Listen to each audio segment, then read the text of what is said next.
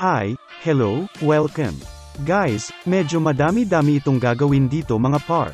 Kaya panoorin nyo mabuti ang mga gagawin natin para hindi kayo magka-error. Pakinggan nyo din yung mga sinasabi ko kasi medyo komplikado talaga ngayon ito, pero alam ko, kayang-kaya nyo ito gawin. So, let's begin agad. Siyempre, una nating gagawin ay i-secure ang OBB files and data. Sa Android, OBB, i-cut or copy natin sa SD cards natin yung OBB files ni Call of Duty.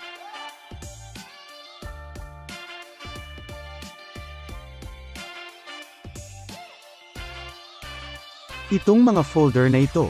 Gawa kayo ng folder katulad nito para dito nyo muna ilagay yung OB files niya.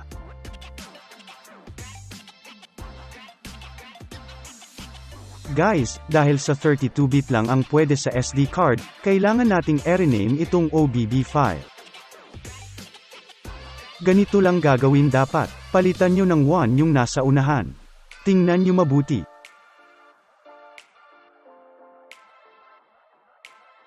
Ganun din yung sa patch.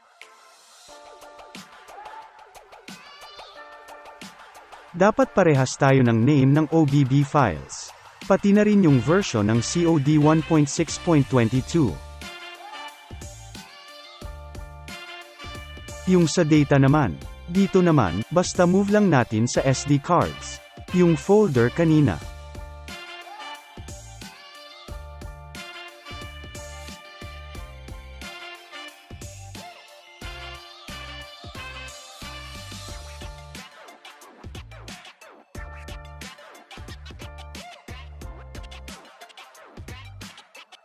Kapag okay na at nasa SD cards na lahat, kailangan nyo itong APK na ito at yung zip file.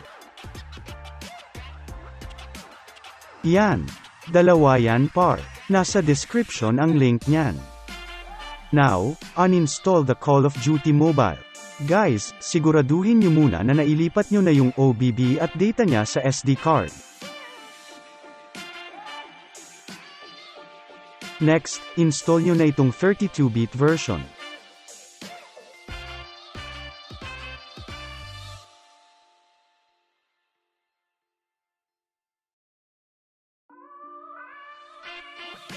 Next nating gagawin ay itong Taichi app at Xinternal SD.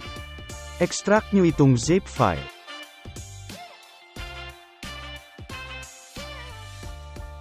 Yan. Install nyo muna yung Taichi app.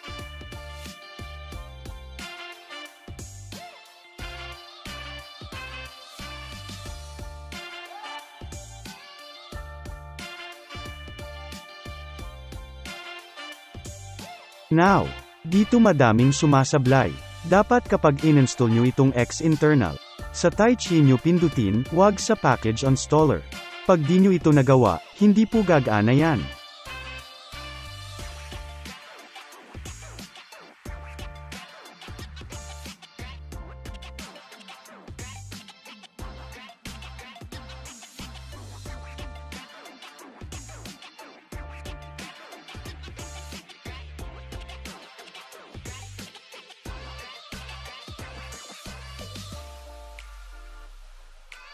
Punta na tayo sa Taichi app.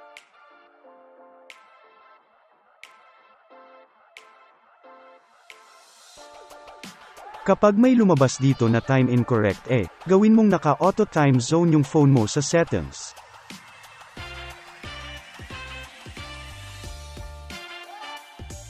Yan. Let's go sa modules, at activate nyo yung Xinternal SD.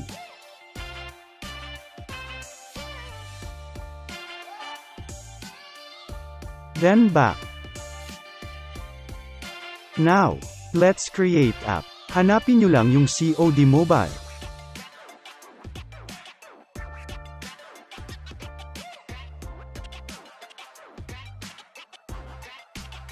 Guys, maaari talaga mag-crash yan hanggang isang beses depende sa phone habang nagke-create. Sa'kin nag-crash siya isang beses lang tapos inulit ko lang yung create app.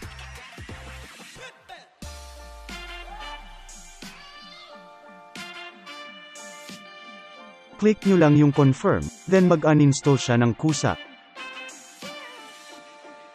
then click nyo na lang ulit ito para ma-install.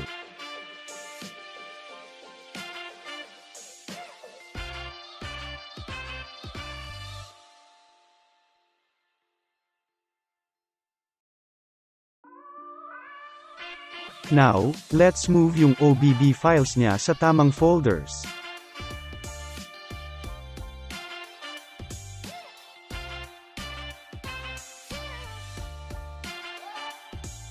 Move na natin siya sa Android, OBB. OBB files muna tayo guys.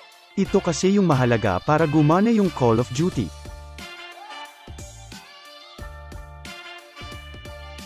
Yan, okay na yan. Check nyo lang lagi kung may laman pa, kasi baka nadali na, hehe. For the last step mga par, ay yung settings ng Xinternal SD. Dito dapat yung name ng SD card mo. Yung akin kasi, SD card 1 so, okay na ito. Then enable apps. Lagyan nyo lang ng check yung COD Garena, at yung Xinternal SD app. Then okay ka na.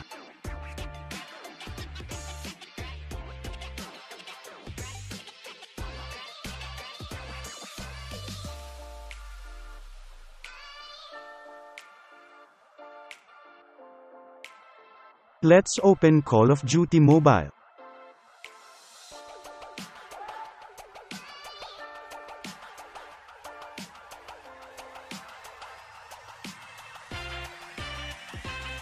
Yan.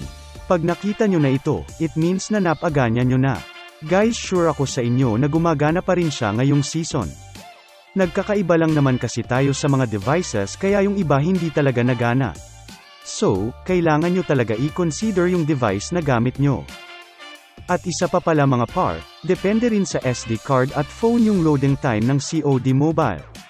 Kasi kalimitan sa mga slow-speed SD cards talaga matagal mag-loading. Pero in-game naman same as original na ang performance. At isa pa pala par, hindi ka pa naka-subscribe sa channel. Hehe, joke lang. Anyways, okay na ito par. So, check nyo na lang yung gameplay kung gusto nyo. Kung napabilis ang video, rewind nyo na lang para mabalikan nyo. That's it mga par, sana mapaganyan nyo at alam ko kayang-kaya nyo yan. Thanks again sa inyo and until next time. Kaboom!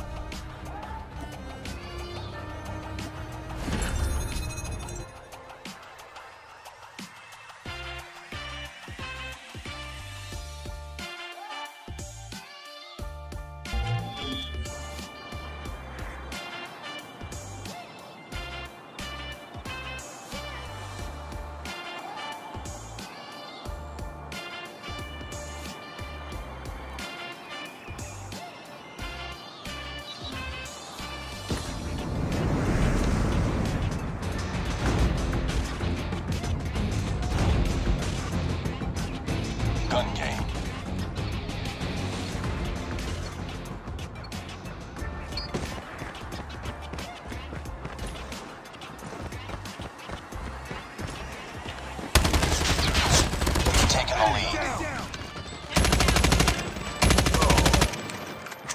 Reloading!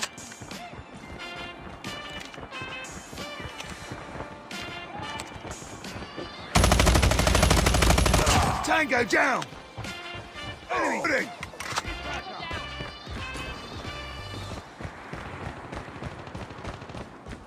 Tango down! Enemy contact! Target down! Tango down! Tango Recon down! standing by. UAV online. Keep on them. Tango We're winning down. this one.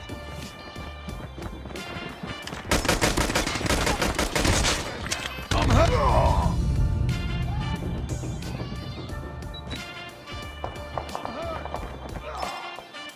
Target's in sight! Target down!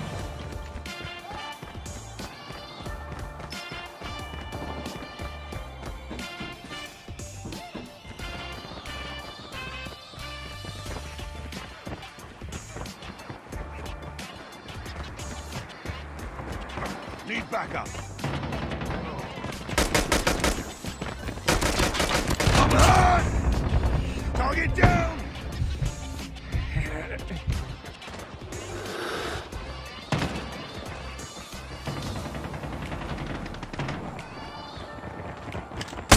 Target down!